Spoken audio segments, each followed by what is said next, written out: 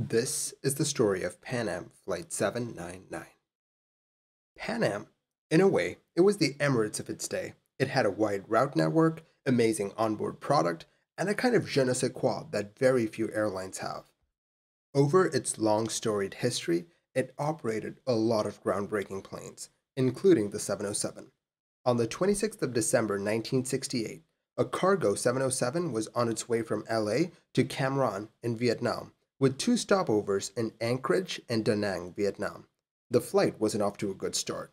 The leg from LA to Anchorage was fine, but they couldn't land at Anchorage due to bad weather, so the captain opted to land at nearby Elmendorf airport.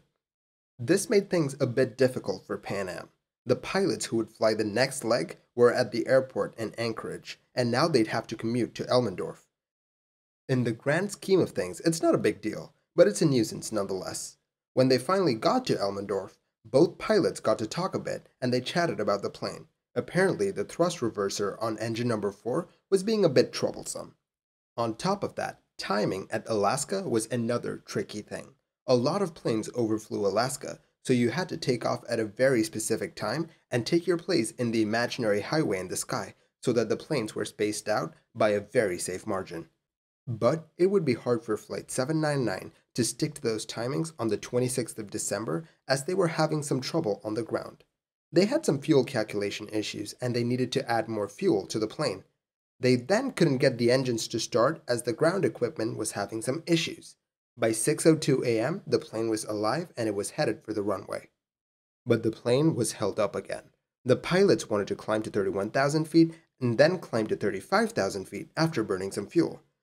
But since they were delayed, they missed their takeoff window. If they were to take off right now, they'd have some traffic conflicts with those long-range planes. There was another way they could take off right now. They'd just have to cruise at a lower altitude, but that would burn too much fuel, and so the pilots opted to wait for 45 minutes, and the plane stood there in the freezing cold. Finally, it was time for them to go. They would be taking off from runway 23 as it was longer. As the crew did their checklist, they called for a follow me vehicle. It's basically a truck or car that you follow if you're not familiar with the airport. They taxied. The captain was focused on taxiing the plane safely on the icy taxiway. The first officer was on the radio with oceanic control, making sure that they were safe to climb, and the flight engineer was busy crunching numbers to see how quickly they'd be able to get up to 35,000 feet. Even as the plane lined up, the first officer was on the radio with oceanic control, making sure that their takeoff time was correct. Once everything was done, the captain looked over to the first officer and said, "Okay, you got it." The four engines of the 707 roared to life, pushing the plane down the runway. The plane lifted off into the sky, but instantly something was wrong. Their control columns began vibrating. This was a warning. They were very close to a stall. People watching from the airport saw the plane take off, but they could tell that it was struggling to gain altitude. Soon the plane stopped climbing altogether. Its right wing began to drop, and within seconds, the nose did as well. 2,700 feet from the foot of the runway, the right wingtip contacted the frozen ground, and the plane crashed. None of the three people on board survived. The plane was destroyed, and the investigators began sifting through the wreckage. They found the elevators. They measured the screws that drove the elevators up and down. It was set at 3.5 degrees of nose up, the correct setting for the amount of mass that they had on board. The landing gears were also found. They had not been retracted. It makes sense, the pilots did not have the time or the opportunity to retract the gear. Then they got to the wings and the ailerons. Ailerons are little surfaces that move to control the roll of the plane. The outboard ailerons were all locked up. That was strange. They weren't supposed to be locked up on takeoff. In fact, if the flaps were to be retracted, then the systems would automatically lock out the outboard ailerons. This led the investigators to question, did the pilots extend the flaps before takeoff? The answer was simple enough. The flaps were driven by jack screws, and by measuring the amount by which they were extended, you could figure out if the flaps were deployed or not. The evidence was clear. Pan Am Flight 799 took off without its flaps. This is very, very unusual. Taking off without the flaps is unheard of because flaps give you a lot of lift at low speeds. When you're taking off, you need all the lift that you can get. But it's hard to understand why something like this would happen. This is such a basic part of flight, and it's almost unthinkable that an experienced crew would forget to extend their flaps. There are checklists designed specifically to prevent this, the taxi checklist to be precise. Listening to the CVR, they uncovered something interesting. When they went through the taxi checklist, the first officer did extend the flaps to 14 degrees. But unknown to him, the captain retracted the flaps because that's what the cold weather operations manual called for. They did not want the flaps to get iced up after all. When they went through the taxi checklist for a second time, the first officer was made aware of the retracted flaps, and that's when he said this, quote, "Oh, okay, let's not forget them," end quote. Tragically, flaps do not appear anywhere else in the checklist after the taxi checklist. After this, the pilots were incredibly busy. The captain was taxiing on icy taxiways at an unfamiliar airport. The first officer was on the radio trying to sort out their departure times so that there wouldn't be any traffic conflicts. The report calls the mood in the cockpit tense. They were under a lot of mental stress. They just wanted to take off, and they wanted it fast. But sticking with the CVR, it gave them another clue. When you take off without flaps, you get a warning called a takeoff configuration warning. When pilots hear that, they know that their plane is not configured for takeoff. In this case, the flaps were not out, and as soon as the engine spooled up to takeoff power, it should have triggered the warning. But there was nothing to be heard on the CVR. They talked to the pilots who flew the plane to Elmendorf. They verified that the takeoff configuration warning system was working when they flew the plane. Investigators took another 747 and triggered the warning on that plane to make sure that you could actually hear the warning on the CVR. Had the warning gone off, they would have heard it on the CVR. So why didn't the plane warn the pilots about their retracted flaps?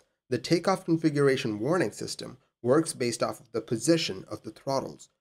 When the throttles move through 42 degrees of motion, the warning system is armed and the plane starts checking the takeoff configuration to see if everything's alright. Digging through the archives, they found Service Bulletin number 2384. It pertained to the takeoff configuration warning system in cold weather.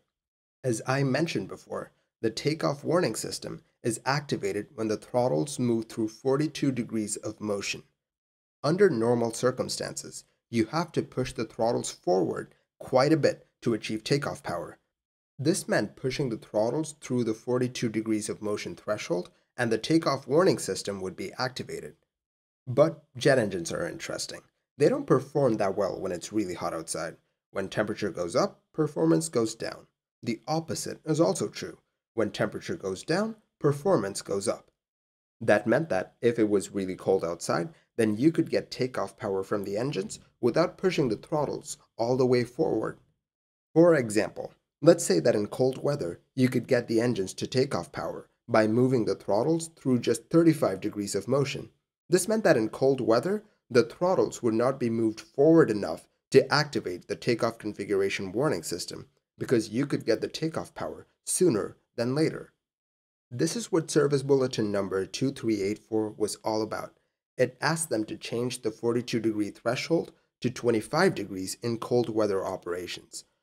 So even if you move the throttles through a relatively small amount, the takeoff configuration warning system would be armed. But Boeing did not define cold weather operations. How cold was too cold? When the investigators asked Boeing, they said that the normal warning threshold would work if the temperature was above 33 degrees Fahrenheit or 0 degrees Celsius. If you lowered the threshold to 25 degrees, then the warning would work down to negative 43 degrees Fahrenheit or negative 41 degrees Celsius. On the accident day, it was 6 degrees Fahrenheit or negative 14 degrees Celsius. The takeoff system had not been calibrated properly, so the pilots took off without the warning that could have saved them. One of the recommendations for this crash had to do with checklists and how they were designed. In this case, the flaps were only mentioned in the taxi checklist, and they were not mentioned after that. Had they been mentioned one more time, the pilots may have caught their mistake. The board recommended a checklist redesign that would remind pilots of critical information right before takeoff. But unfortunately, these warnings went unheeded. On the 16th of August 1987, Northwest Flight 255 was taking off from Detroit and it crashed right after takeoff, killing 156 people. The cause? Taking off without flaps and slats. This finally spurred the industry to take action and to redesign checklists. It took another major disaster to bring about change. So, what do you think? What was the biggest contributor to this crash? The pilots forgetting to extend the flaps, the disarmed warning system, or the defective checklist? If you want to watch a similar video, you'll find the story of JL Cargo 8054 interesting. You can find a link to that video on your screen right now. Thank you for watching this episode of Mini Air Crash Investigation. If you like the videos that I make, do consider liking and subscribing. It will really help the channel grow. I will catch you guys next time. Stay safe.